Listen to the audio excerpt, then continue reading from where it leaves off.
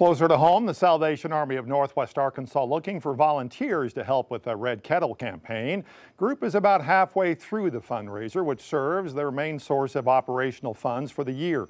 Local chapter had set a goal of $400,000. At the midpoint, they've only raised about $136,000. Now, if you're interested in becoming a bell ringer, you can check out registertoring.com. You can pick when and where that you want to volunteer.